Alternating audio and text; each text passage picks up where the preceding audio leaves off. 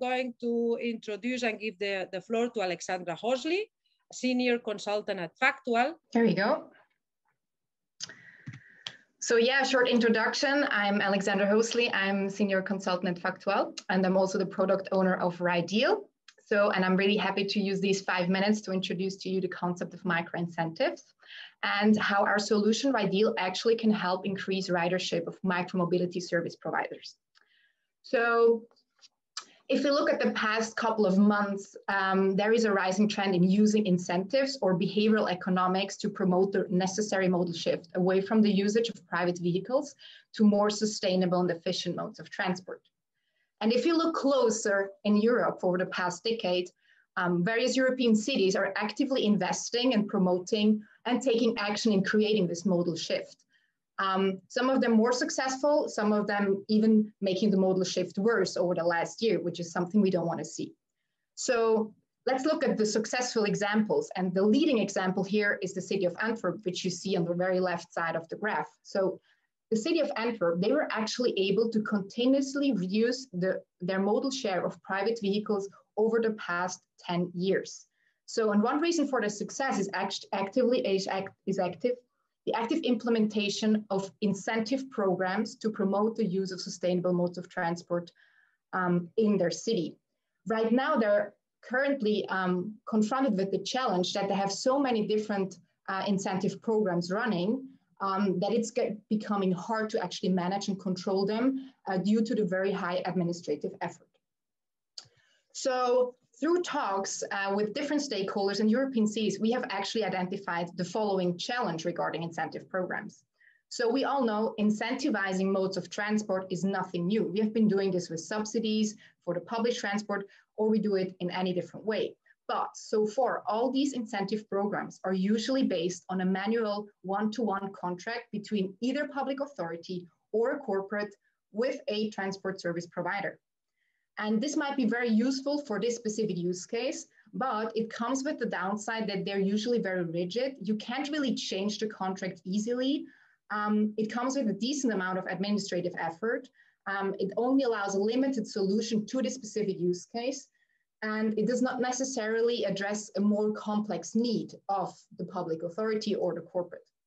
So all this together makes it very limited for scalability to run many incentive programs. So how can we make incentive programs more scalable in order to create more positive impact on our mobility ecosystem? And this is exactly where we placed our solution RIDEAL at. So RIDEAL is actually a backend platform which we have developed, which enables public and private organizations to manage, monitor, and control all their micro-incentive programs on a per-trip basis in parallel. So on the left-hand side, as you can see, we have either public authorities or corporates who can either individually or jointly set up mobility incentive programs. On the other side, they will get then easy access to any transport service provider or mobility as a service provider platform operating in a preferred area without having to enter manual contracts for each of the specific parties. So how does exactly RIDEAL work in specifics? So incentivizers or subsidizers on the left-hand side, public or private, have access to the RIDEAL backend platform, where they're able to set up and modify real-time all their incentive programs by first defining the budget, the rules and the criteria, including geographic information, time, and other metadata criteria, such as, for example, the age or the membership of their target group.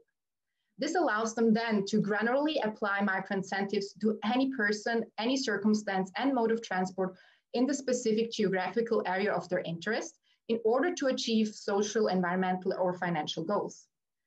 So on the other side of RIDEAL, RIDEAL has an API which is easily integrated to any mobility as a service or transport service provider platform, who will then provide these micro incentives or micro subsidies directly to the specified target group.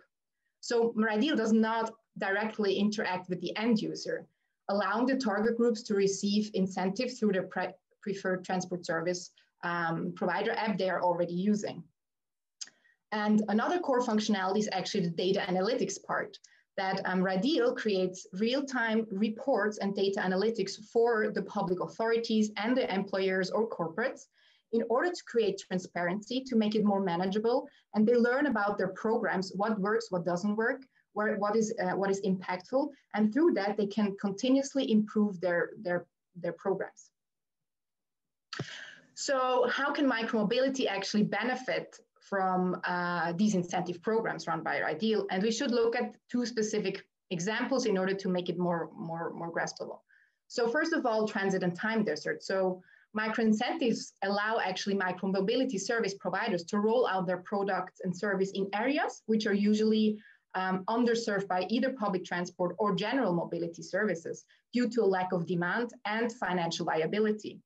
So thanks to this, micromobility services could fill the gaps to actually bring people to public transport service, public transport hubs without having to carry the whole financial burden, as it can be micro-subsidized or co-funded by either municipalities or corporates in this given area who has an interest in it. Another example is, for example, the flatten the demand curve of public transport example.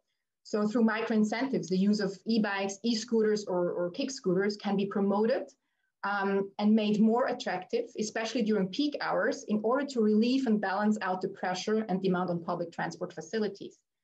So thanks to RIDEAL, all different transport service provider can profit equally from such programs if a municipality, for example, is launching this without having to enter negotiations directly with each city or each public transport agency. So in summary, through the facilitation of micro-incentive programs, I mean, I just mentioned two examples, but there are like infinite number of combinations of programs we can actually run. The collaboration combination of different mobility service providers becomes easier, more manageable, and therefore also more scalable. And this will eventually lead to more integrated and attractive mobility offerings to successfully tackle gaps and, first of all, compete with the private vehicle. And through that, ultimately, new and more riders and business will be brought to the different micromobility service providers in the existing market. And all this while balancing and minimizing the financial outlay through the reduction of administrative costs on the subsidizer's part, but also through the flexible and target-oriented use of incentive and subsidy money, and through the possibility actually, which is very valuable, of co-funding these services in different areas.